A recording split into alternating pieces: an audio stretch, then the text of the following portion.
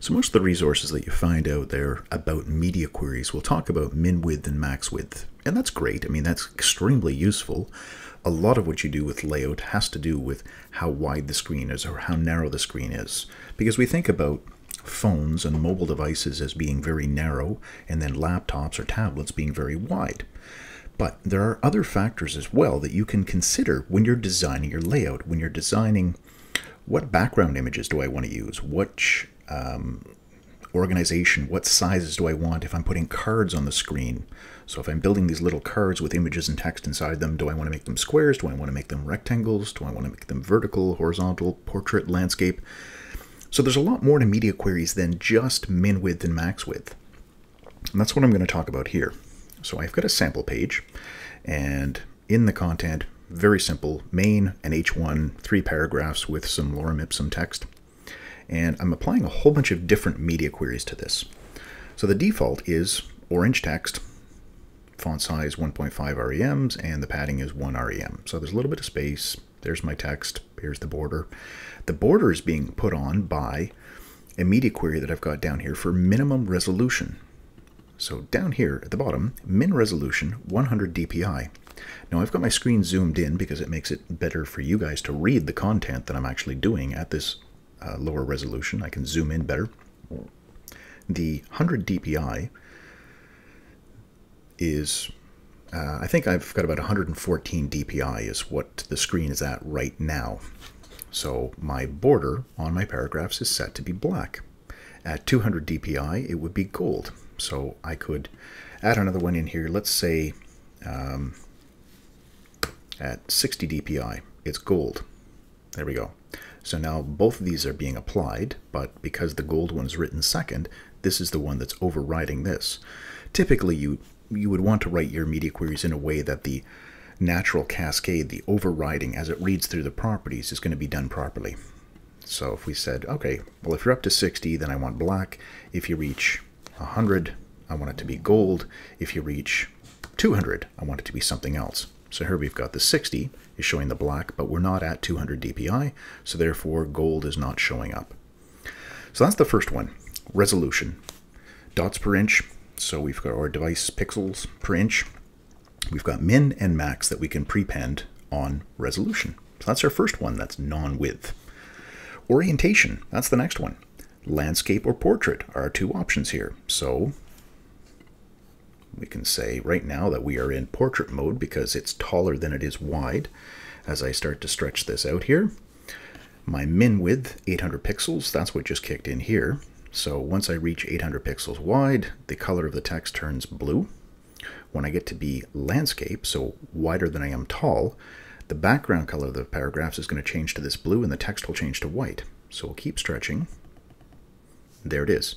So now we're wider than we are tall, so it's considered to be landscape orientation. Now all I'm doing is changing colors, changing borders, changing font size a little bit. But you can do anything that you want.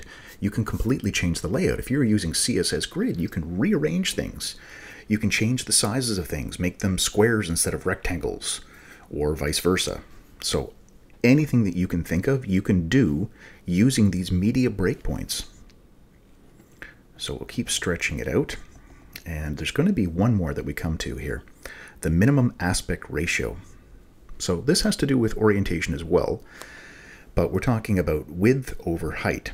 So when my width is 4 times the height, I'm going to shrink my font size down to 0.8 rem.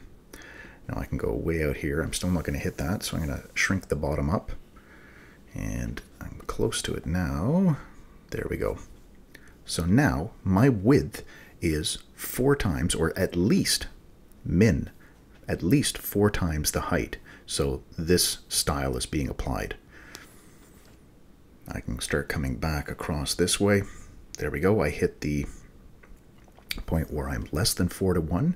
So it's back to just doing the landscape.